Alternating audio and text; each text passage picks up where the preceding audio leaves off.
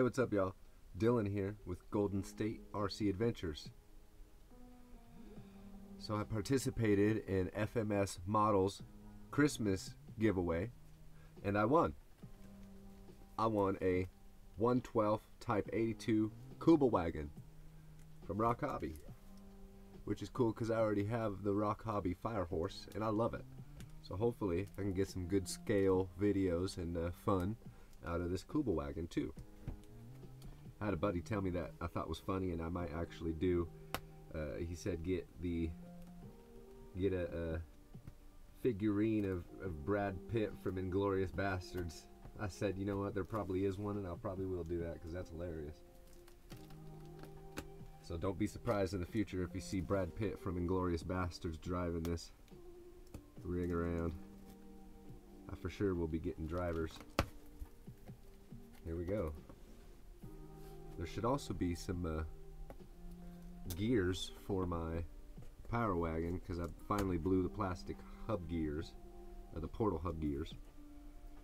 So I got the metal ones while I was at it, so hopefully they're in here. They're supposed to be in here too, but it doesn't look like there's much room for anything in here. So I'm gonna have to hit them up for my gears.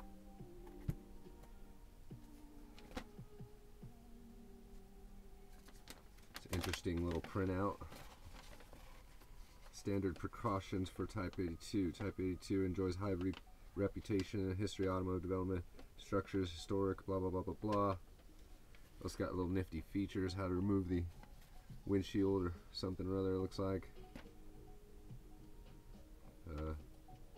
Grass the spare tire and use a little force to push towards open the front cover.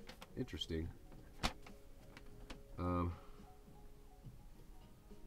real car in relation. Oh, okay, interesting.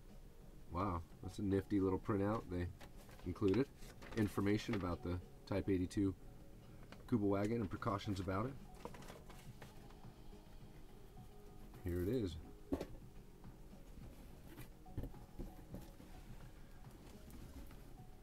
ROCHobby's 112 Type 82 Kubelwagen.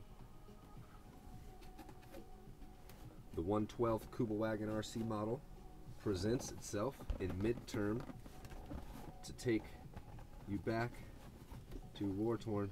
Oh, look at that! That's cool. They did include they did include my portal gears for my for the power wagon. That's good. That will be in another video where I replace the portal hub gears because that needs to happen. FCX 24 portal axle metal gear set. Get that power wagon back in action. I have the WJ body that I use for it.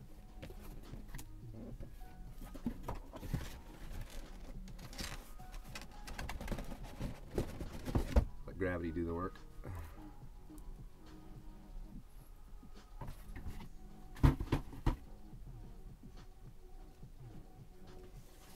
There you have it. There's the back. Well, let's start with the front here. ROCHobby 112 Type 82 Kubelwagen. It's the same kind of slip cover with the styrofoam box that they all come in. The ROCHobbies and the FMS products come in. More little pictures. Where'd that back go with all the details? Oh, here we go. Four-wheel drive, independent suspension, rear portal access. If you want, you can pause on that list. This new camera that I got for Christmas, which is what I'm testing with right now, should be 4K 30 frames per second video, so if you can't pause and read all that, then apparently you need to change the settings or do something with that in order for you to pause and read all that. It's such a tiny screen, I can't tell if it's readable or not, but hopefully it is. Should be. Legible. Oh, and there's the other side. Pictures. Let's let the sucker slide on out. Oh, nice little booklet.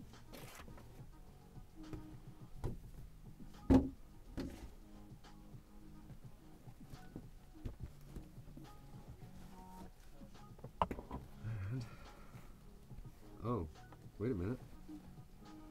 This is like an actual case. Would you look at that? It's got like a little switch. Little switches here. Looks like you click them in and releases it. If you didn't catch that, you see these buttons here? Click the insides of them, and it opens right up. Oh wow, that's pretty cool. It looks like there's a big old hole here. I don't know if something's missing there or if something even is supposed to belong there, but there's nothing in there. I don't know what that's for, but the car and the transmitter's here. So just like the FMS and ROCHobby, the Power Wagon and the Fire Horse that I have, it's the same transmitter. It's got the drag and all the switches here right on the face, which is good. And wow, so it kind of feels like these seats are got a little fabric cover on them. The floor has a little wooden, it's got some weight to it. That's pretty cool. There's an example of that independent suspension right there. You can see one flex and the other one doesn't even phase it. That's pretty cool. Pretty scale right there. Supposedly these doors are lockable, which I'll have to figure out. Oh, did you look at that? Opened right up. Just had to turn the handle, just like a real car. Just like the real Kubelwagen. I'll have to figure out this stuff here. Figure out the windshield, figure out this. But there you have it. It's a Scale Type 82 Kubelwagen by ROCHobby, given away to me from FMS model for the Christmas giveaway. See, down, you want to turn them down, turn those handles down is how you open them. And there you have it. The wheel is supposed to be actually functioning wheel. We'll have to see that in the test run video. Actually lock these. So supposedly there's the motor back here too, which it looks like there is. You can see all the electronics in there, which is cool to make it run. Can't wait to see that bad boy running and figure out how it really works. But there you have it. Very simple, ready to run, so they say. I'll have to find out where the battery goes. Apparently here's a little cargo area. It's nifty, I guess. Okay, let's uh-oh, there's a spring in here. I just found that sitting in the bottom. I don't know if that's important or not, but I guess we'll find out. Yeah, I don't know. I think I might see where it might go, or it could go on one side where it lacks. Oh yeah, here we go. Right out of the box, there's something. See if we can point this out. So I just found this spring in the bottom. This spring here. Just found that here. Let me drop the batteries. Apparently, here's the battery and charger and a wrench. So I just found this spring, bottom of the box. And I look at the front end, and let me get a little stick here so I can point at it.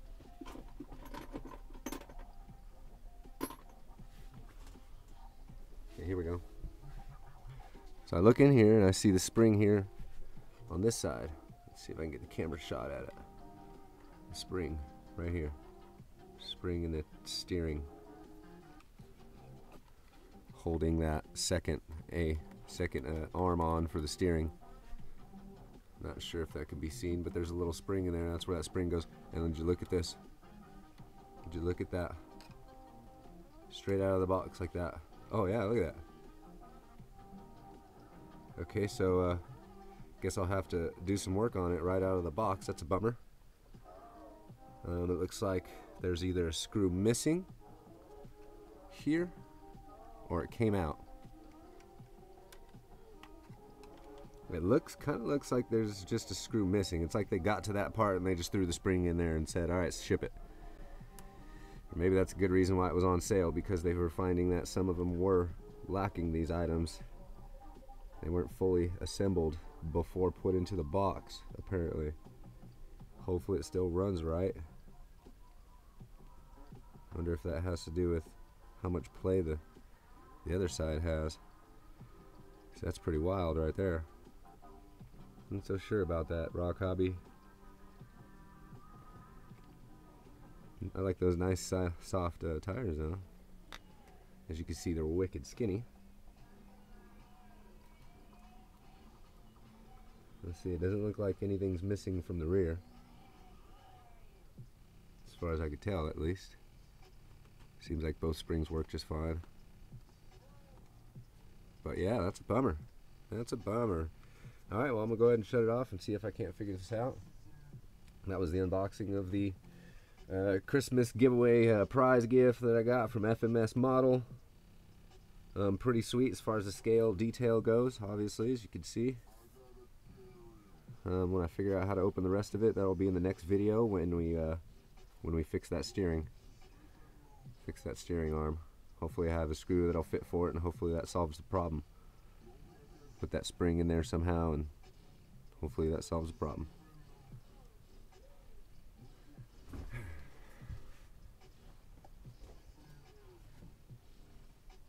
I didn't see the screw. There's no screw in here. I'll keep looking for the screw, but it's not in here. That's it for now.